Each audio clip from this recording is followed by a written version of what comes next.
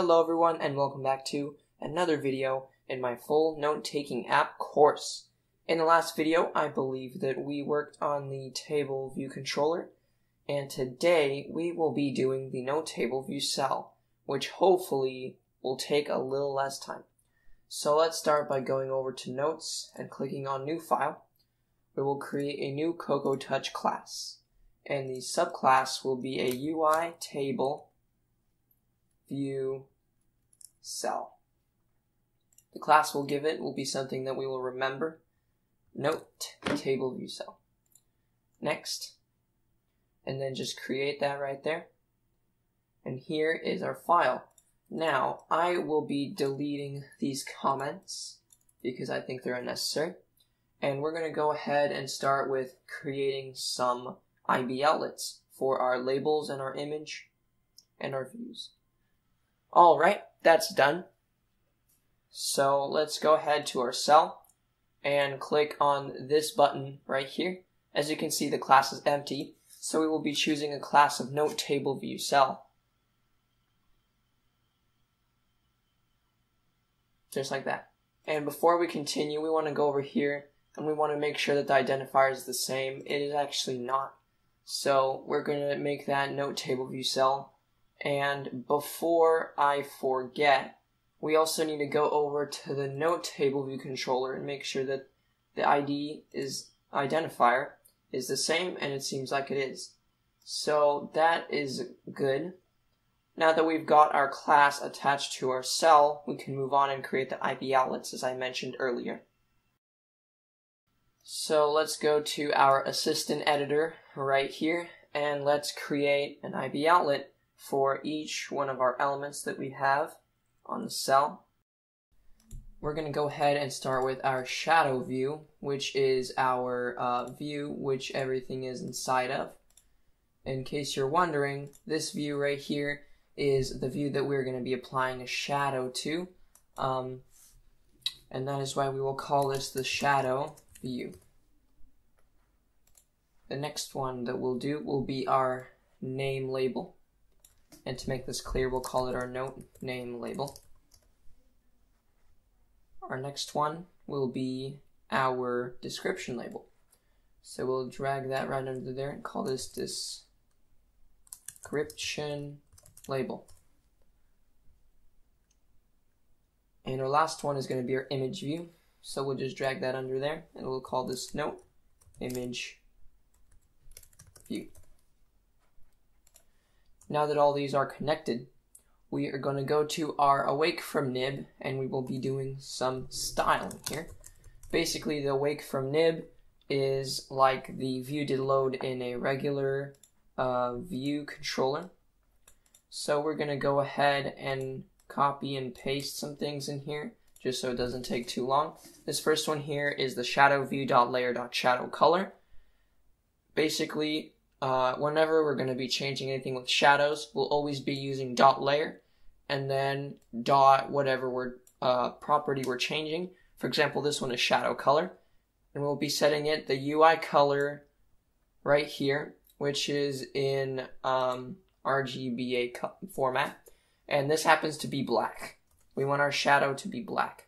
Our next one is going to be our shadow offset, and that's going to be 0.75 and 0.75. So basically that means it's going to be 0.75 away from our shadow view, and I believe that means to the bottom right hand corner. I may be wrong there, but I'm pretty sure that's what that means. The next one is the shadow radius. This is basically how blurry we want it to be. We want it to be pretty blurry. It will be a nice materialistic drop shadow. Our next one is our shadow opacity. What our shadow opacity is exactly what it says. It's the transparency. So 1 is 100% visible, and 0 means 0% visible. So 0.2 shadow opacity means it's basically 80% transparent, if you want to think about it that way. The last thing we'll be doing is that we'll be setting the corner radius of our layer that belongs to the shadow view. right here. Corner radius is 2. And that just sets a really small corner radius, which I think looks nice because although sharp edges are okay, I actually, the PBSock app, which is a project I made recently, doesn't really have rounded edges. But I think corner radius is a nice thing if it isn't too much. And we will also be adding a corner radius to our noImage view, just so all of the edges are consistent. And that is actually everything we have in our awake from nib. And next we'll be creating a function right under our set selected, which we won't be using, called func configure cell. If you remember from the last video, this is the function that we use in our table view to set up our cell, basically what is inside of every single one of our elements. If you didn't watch that video, then you probably should, because you won't have any of this. So the first thing we're going to write is self.noteNameLabel.text, not text input mode, .text is equal to note.notename,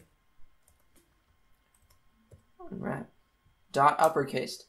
Now this .uppercase section right here is not really necessary at all, but I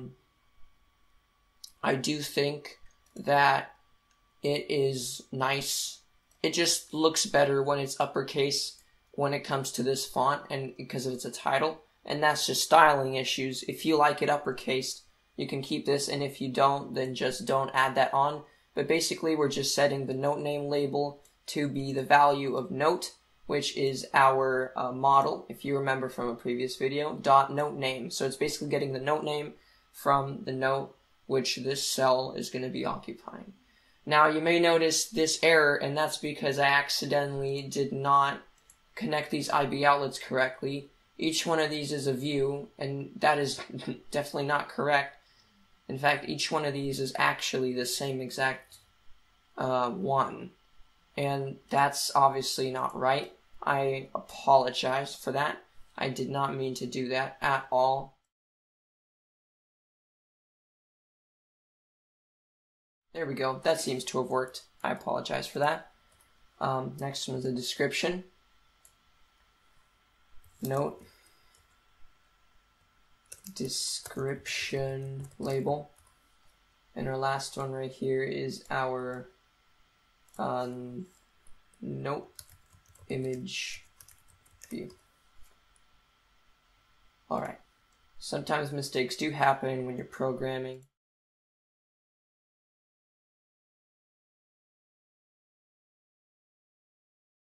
Next, what we're going to write is self.noteDescriptionLabel, and we're actually going to be setting this label, .text, is equals to, same thing as in the front one, the top one, note.noteDescription. So we're basically getting the note description from our note, and this doesn't need to be uppercased.